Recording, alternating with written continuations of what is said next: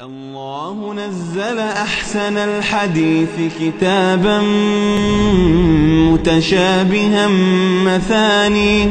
مثاني تقشعر منه جلود الذين يخشون ربهم ثم تلين جلودهم وقلوبهم إلى ذكر الله ذلك هدى الله يهدي به من يشاء ومن يضلل الله فما له من هاد. الحمد لله رب العالمين والصلاة والسلام على أشرف الأنبياء والمرسلين نبينا محمد وعلى آله وصحبه أجمعين. وما سؤال بركة masu kallon wannan tasha ta Africa TV 3, assalamu alaikum wa rahmatullahi wa barakatuhu. Yau ma gamu a cikin wannan wato majalisi namu wato na tafsirin waɗannan surori waɗanda ba masu tsawo ba ne cancan, wadda suke zo muku a takaice domin samun fa'idoji kuma domin sanin ma'anoninsu, kasantuwar wato kusan kodayaushe muna karanta su a cikin islamiyoyinmu da sauran gurare, kuma yara ma duk ana karantar da su. Kamar yadda dai aka saba, kafin mu shiga cikin fassaran abin da za mu karanta cikin wato wannan zama namu, za mu fara sauraron tilawa ta alkur'ani mai girma daga bakin wato malaminmu da zai yi mana karatu a wannan lokaci. أعوذ بالله من الشيطان الرجيم.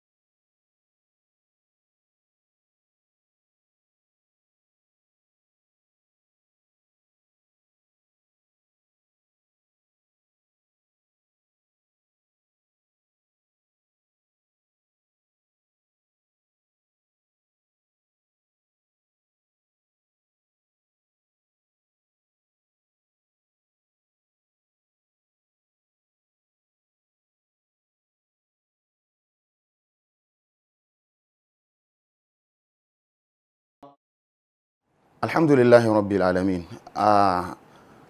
Wannan sura da za mu shiga cikinta a yau ita ce suratul talaq, sura ta saki kenan. Kuma wannan sura ta sauka a garin Madina ne, sannan kuma wato daga cikin muhimman darussa da wannan sura take ɗauke da su shine koyar da wannan al'umma ta annabi sallallahu alaihi wasallam hukunce-hukuncen da suka shafi saki. Sannan kuma daga ƙarshe wannan sura tana bayani akan ƙarshen aƙiba, ƙarshen al'amarin waɗanda ba su bi dokokin Allah da hukunce-hukuncensa ba, wato yadda ƙarshensu yake kasancewa kenan.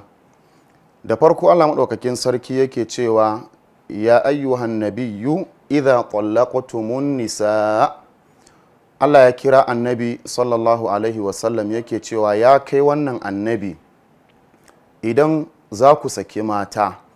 Idan muka lura za mu ga cewa Allah maɗaukakin sarki annabi ya kira, to amma duk hukunce-hukuncen da suka shafi saki wato sun shafi annabi alaihi salatu wassalam da kuma al'ummar shi yasa ma za mu ga da Allah maɗaukakin sarki zai faɗi wato maganar saki ɗin idza tallaqtumun nisa, sai ya kawo abin da siga ta jam'i ta mutane da yawa, bai ce idza tallaqtan nisa ba, sai ce idan kuka saki mata. wannan yake nuna wato annabi da al'ummar shi duk sun shiga ciki. duk da kuma idza tallaqtumun nisa siga ta jam'i da ta zo a nan za a iya ɗaukar shi da ma'anar cewa wato Allah maɗaukakin sarki ya kawo haka ne saboda ya ƙara karrama annabi, ya nuna irin matsayin shi, sai Allah maɗaukakin sarki ya mushi magana kaman cewa wato su mutane da yawa ne. amma dai a duka fuskokin nan guda biyu abin da dai ake nufi shine wannan hukunci da za a kawo ba khususiya bane ko abu da ya keɓanci annabi alaihi salatu wasalam shi kadai, ya hada da shi har ma da al'ummar shi gabaki daya. Allah yake cewa fatalliquhunna li'iddatihinna, in za ku saki mata ku sake su a daidai lokaci da zai kasance shine farko na iddarsu, lokacin da zai zama wato babu wani rudani a kai, lokacin da ba lokaci da shari'a ta yi hani a kan wato saki ba. irin wannan lokaci shine lokacin da mata suke hali na tsarki, ba lokaci da suke cikin hali na haila ba, sannan kuma ya kasance a lokacin da suke cikin wannan tsarki din wato shi mijin nasu bai take su ba ko bai wato sadu da su a cikin wannan tsarki din ba. to idan aka samu wannan sharaɗi, to shine sharaɗin da ake nema ya cika, wadda zai kasance mutum ya yi saki na sunna, saki na shari'a kenan. saboda idan ya kasance an saki mata a lokacin da suke cikin jini na haila, to lallai akwai cutarwa gare su, saboda kamar yadda bayani zai zo a gaba, wato mata za su yi idda ne, musamman masu yin haila da wato haila ko mu ce tsarki guda uku. to in ya kasance mace tana cikin haila mijinta ya sake ta, to za mu ga cewa ya cutar da ita ta hanyar ƙara tsawaita mata wato tsawon lokacin da za ta zauna tana idda. hakanan idan ya sake ta a lokacin da take cikin tsarki amma kuma ya sadu da ita, to shi ma wannan akwai matsala ta yadda za a samu rudani, a kasa fahimtar da me za a yi aiki, shin da al'amarin abin da ya shafi wato haila ne, ko kuma za a iya tunanin cewa kila wato a lokacin da ya sadu da ita tana cikin tsarkin nan kila an samu rabo ciki ya shiga, saboda haka ba za a iya tantance ko menene abin da za a zaɓa ba. saboda haka dan Allah maɗaukakin sarki ya kare haƙƙin mata, sai ya hukunta cewa wato a saki mata a cikin tsarki, sannan kuma ya kasance ba a sadu da su a cikin wannan wato tsarkin ba. sai Allah maɗaukakin sarki yake cewa wa ahsul idda, sannan kuma lallai ku kiyaye abin da ya shafi idda, ku tsare shi, sannan ku lissafe shi yadda ya kamata.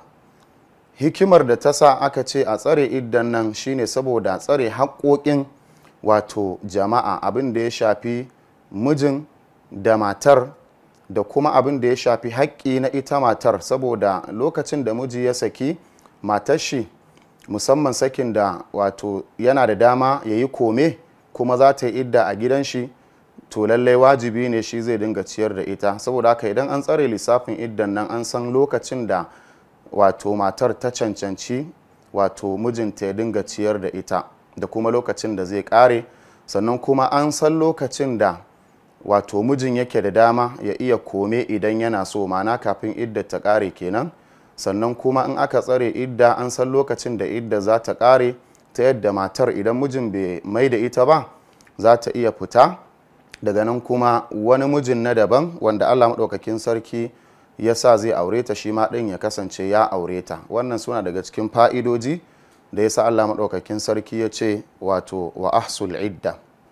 sai Allah maɗaukakin sarki yake cewa wattaqullaha rabbakum, sannan ku ji tsoron Allah ubangijinku. wannan kalma ta jin tsoron Allah akan abin da ya shafi waɗannan hukunce-hukunce na saki, lalle a yi ƙoƙari a bi dokokin Allah, kada a saba, kada a bi son zuciya, saboda maslahar tana dawowa ne ga remu ga baki ɗaya. Sannan kuma mu ji tsoron Allah ma a cikin dukkan al'amuranmu na yau da kullum ta hanyar aikata abubuwan da yake so da nisantar abubuwan da yake ƙi.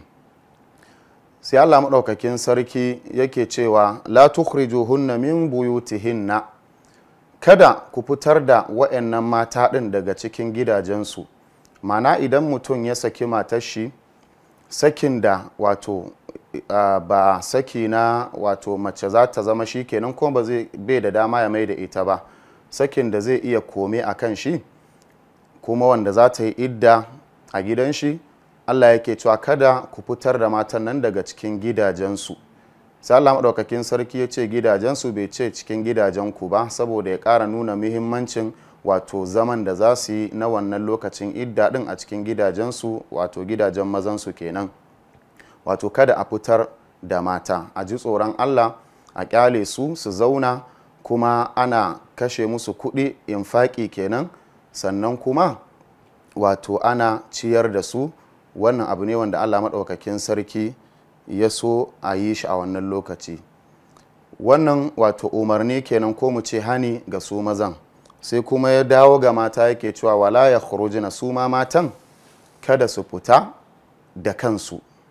Yawwa, kada su matan su fita da kansu, lallai su zauna, tun da wannan shari'ar Allah ce. Wannan zaman da za su yi zai ba da dama ga mijinsu, idan har yana so ya mai da su kafin idda su ta ƙare, zai iya mayar da su. Amma idan suka fita, kamar sun cutar da shi kenan, ma'ana ba su so su ba shi haƙƙin shi. Hakanan idan shi ya fitar da su, kamar yana so ya zalunce su kenan, bai so ya sauke nauyin da Allah ya ɗora na kula da su a iya tsawon wannan lokacin iddan da ciyar da su da dai sauransu. Sai Allah maɗaukakin sarki yake cewa amma wannan hanin da aka yi na cewa kada su fita ko kada a fitar da su, akwai togaciya, akwai halin da za a iya fitar da su, shine illa an yatina bi fahishatin mubayyina. Idan aka samu mataki da su matan suka zo da alfasha bayyananniya, to a nan kuwa ana iya fitar da su ko a kyale su fita daga cikin waɗannan gidaje ɗin na mazajensu.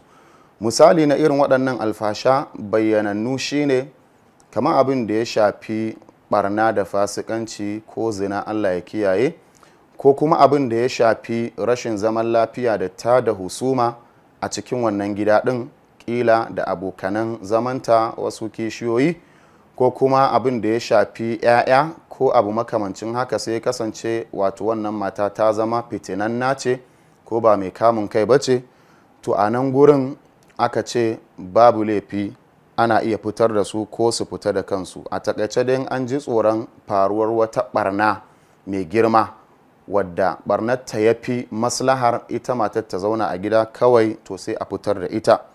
Illa an yatina bi fahishatin mubayyina.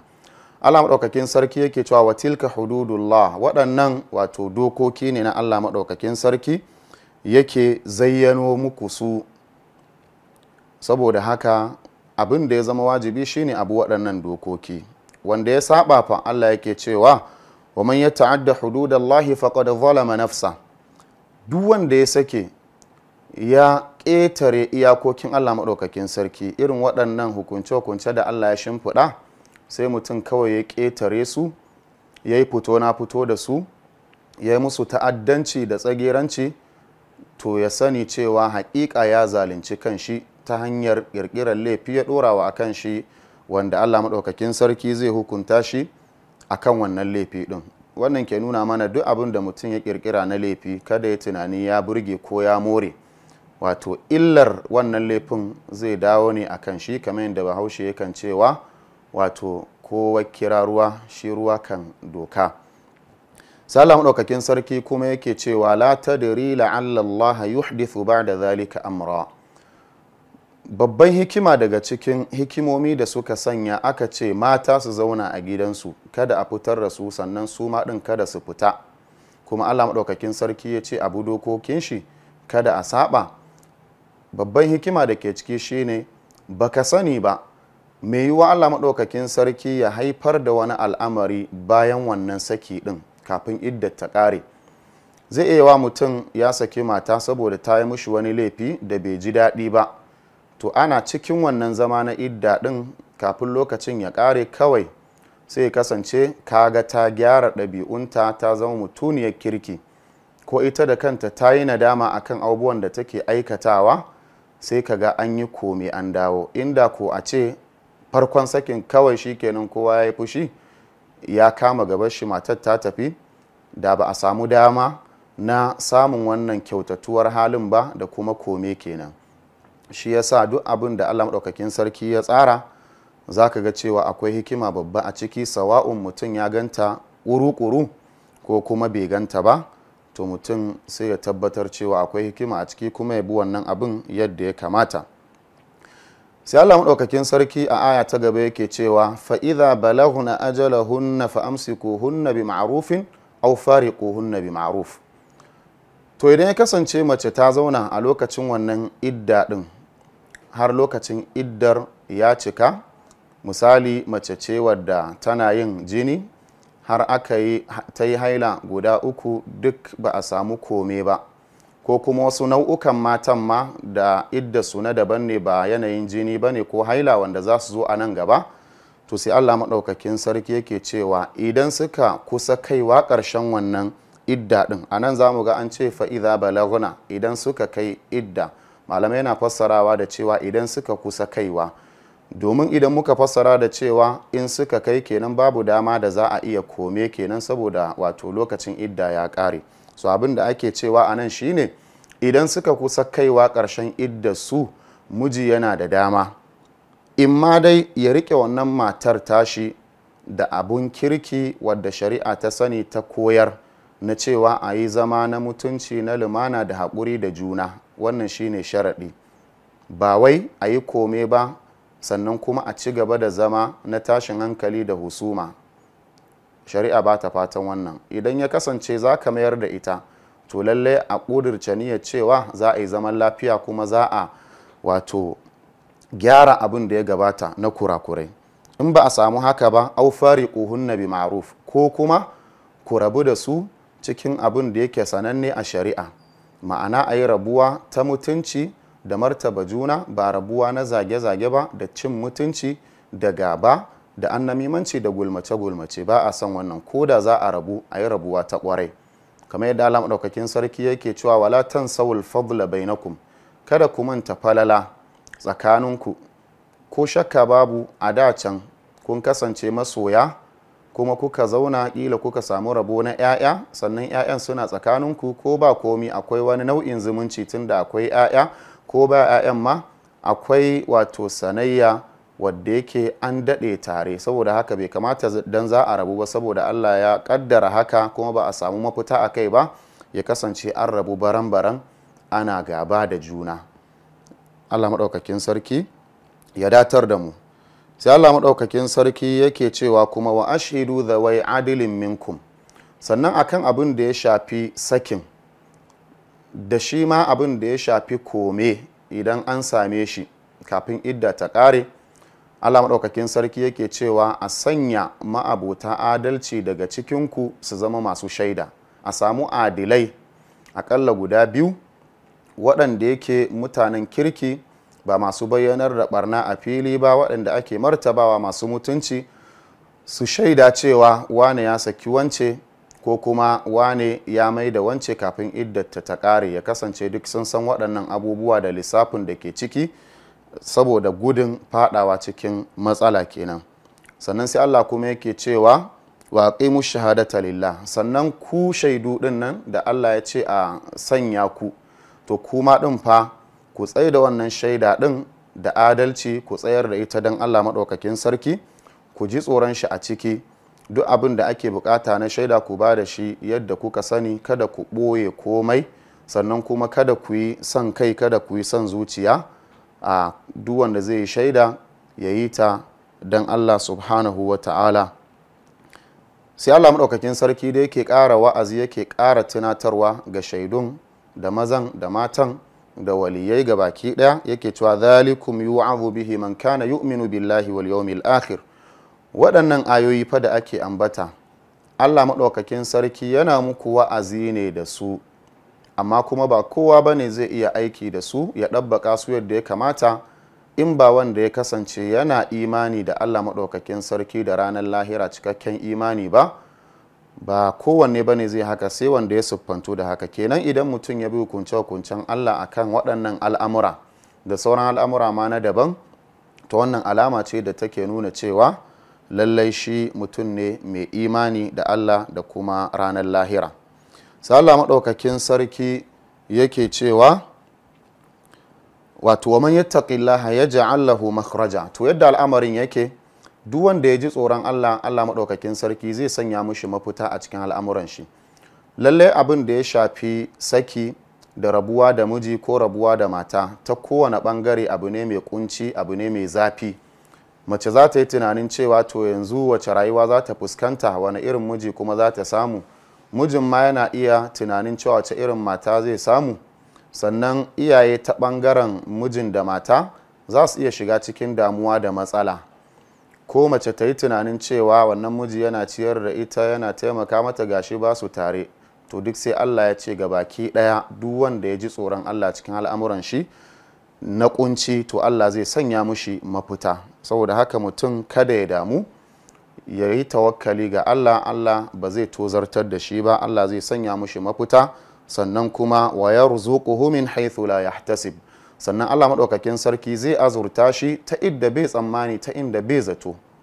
Yawa duk abin da kike tunani kin rasa daga wancan mijin ko yake tunani ya rasa, to lallai ne idan mutum ya ji tsoron Allah ya yi haƙuri, to Allah maɗaukakin sarki ya yi mushi alƙawari, kuma Allah bai saba alƙawarin shi. Allah zai azurta shi daga inda baya tsammani. Idan kin yi haƙuri kin jure, amma mijin naki ya zama ba na ƙwarai ba, sai ya kasance an rabu, to sai ki ga Allah maɗaukakin sarki ya canza miki da miji mafi alkhairi. Haka idan ka rabu da matarka alhali kai mutumin kirki ne, ita kuma tana cutar da kai, tana musguna maka, sai ka damu saboda kana son ta, ba ka da zaɓi ka rabu da ita, to sai ka ga Allah maɗaukakin sarki ya azurta ka da wata macen wato mai tausayi, mai soyayya, mai imani, wacce ba za ka yi nadama a kanta ba. Sai Allah maɗaukakin sarki ya ƙara da cewa wa man yatawakkal ala Allahi fa huwa hasbu. To duk wanda ya yi tawakkali, ya dogara ga Allah cikakken dogara, to Allah maɗaukakin sarki ya isar mushi. Wannan kuma tawakkali kamar inda muka sani sifa ce ta muminai, wanda yake imani ma bai cika sai da cikakken dogaro ga Allah. To Allah anan yake ƙara nuna mana falalar wato tawakkuli din, yake cewa duk wanda ya dogara ga Allah, to Allah maɗaukakin sarki ya isar mushi, kuma zai share mushi hawayen shi, zai taimake shi ta inda bai tsammani. Inna Allah balighu amri, lalle Allah maɗaukakin sarki wato isasshe ne kuma mawadaci ne, wanda yana kaiwa ga wato abubuwan da ya sa a gaba ko ya yi irada cewa zai yi su. Saboda haka da abubuwan da Allah ya faɗi din nan, to Allah yana tabbatar da su ba tare da ya samu wani shamaki ko shinge ba. Don haka alkawarin da Allah ya yi na cewa zai sanya wa mutum mafita, sannan kuma yake cewa zai azurta shi ta inda bai tsammani, wannan alkawari ne na Allah na gaskiya, wanda Allah zai tabbatar da shi. Sai Allah maɗaukakin sarki yake cewa qad ja'ala Allahu li kulli shay'in qadara, haƙiƙa Allah maɗaukakin sarki ya sanya wa komi lokacin shi da kuma ƙadarin shi. Zai iya yiwa ka ga abin bai zo maka da wuri ba yadda kake so, azurta wannan ko yayewar damuwa, ka dai ƙara haƙuri. Saboda menene?